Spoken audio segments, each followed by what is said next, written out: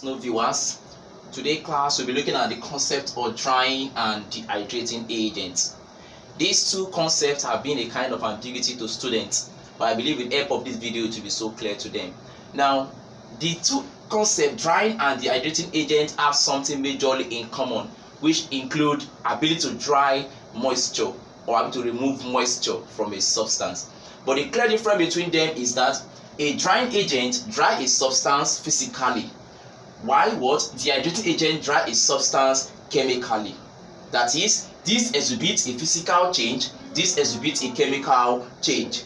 Also, a drying agent has the ability to dry a substance without affecting the physical properties, but a dehydrating agent will dry a substance and will also affect the physical property, that is, to cause what? Burning.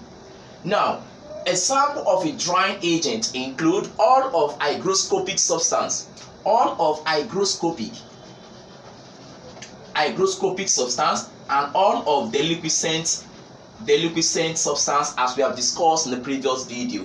Since these two substances have the ability to absorb moisture, they can also be described as what? A drying agent, at the same time a dehydrating agent. But when any of them is being used and it affects physical properties, is said to be what? Dehydrating agent. A common example is H2SO4, that's concentrated H2SO4, otherwise known as oil of vitriol.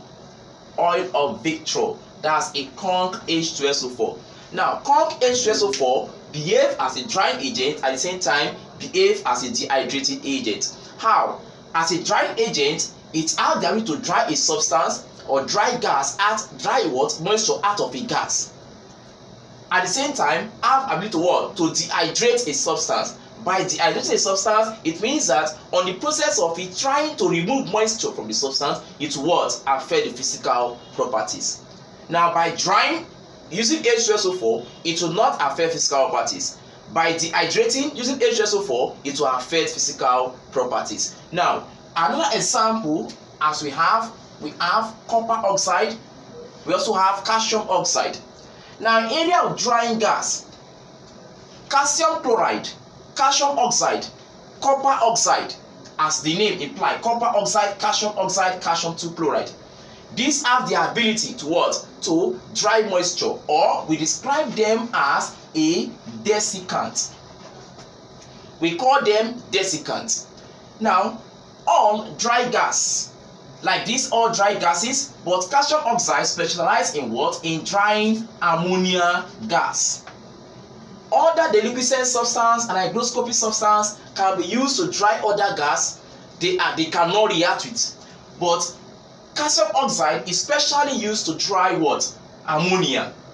Why? Because calcium oxide, otherwise known as quicklime, we call it quicklime, or we can also call it burnt lime.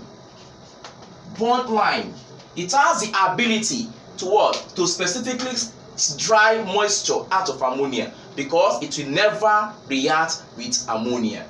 H2SO4 can dry all gas except ammonia, because it will react with ammonia to form a product, because ammonia will behave alkaline to it while it acts as an acid to form what? A product. Now, in this case also, we also have the case of calcium 2 chloride. Can dry all gases but cannot be used to dry ammonia. But the major drying agent or substance that can be used to dry all gases is called silica gel. Silica gel have the ability to dry all substance, removing moisture, dry all gas, removing moisture without affecting any of its properties. These are what we know, or what we should know, about drying and dehydrating agents. Don't forget to subscribe, don't forget to like, don't forget to share this video. Subscribe and like so you can get more of this new video. Thank you very much for watching.